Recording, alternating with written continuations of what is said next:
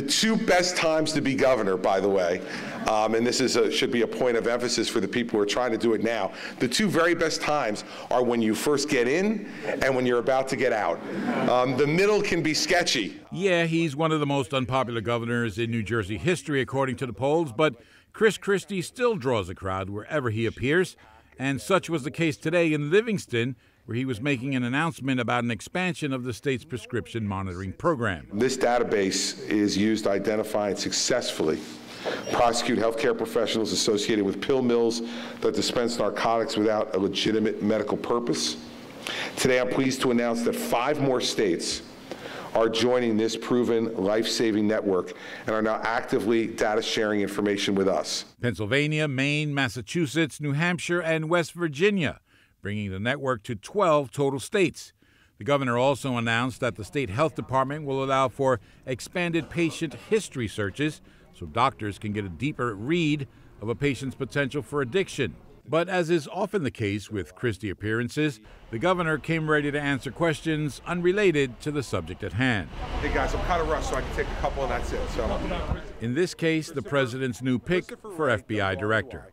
Christopher Wray is the gold standard, and the president deserves extraordinary credit for going through a really deliberative process and coming to the conclusion of picking not a politician, but a law enforcement professional who has the respect on both sides of the aisle. When I had to retain legal counsel during a very, very troubling, confusing, difficult time for me, I made one phone call, and that was to Chris Wray. So I can't give a better recommendation than that. The Yale grad was Christie's personal attorney during the GWB lane closure scandal and was a prosecutor in the Bush 43 administration.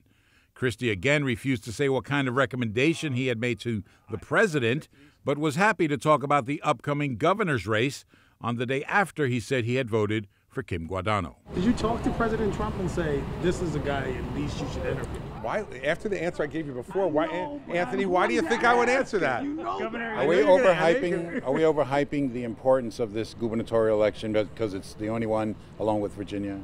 Well, sure, you always do.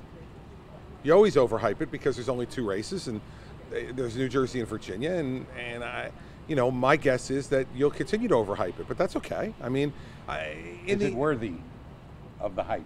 Sure, I think the governorship of New Jersey is worthy of the hype. I do. Is the election? Well, we don't know yet. We listen. These guys have been the nominees for less than 24 hours, so they're going to have to. Campaigns are determined by the candidates, and the level of excitement that occurs, and the level of newsworthiness that occurs depends upon the candidates, their ideas, and how they present themselves. It was clear, though, that the governor is thinking about his place in history. I'm the only person in the history of the state that's been U.S. attorney and governor and held those for 16 consecutive years. I mean, I do feel a little bit old. I mean, I got sworn in as U.S. attorney. I was 39 years old. The governor said today that he's old news, but given the size of the audience inside and the size of the gaggle outside afterwards, Christie remains the biggest political attraction in New Jersey, at least for now.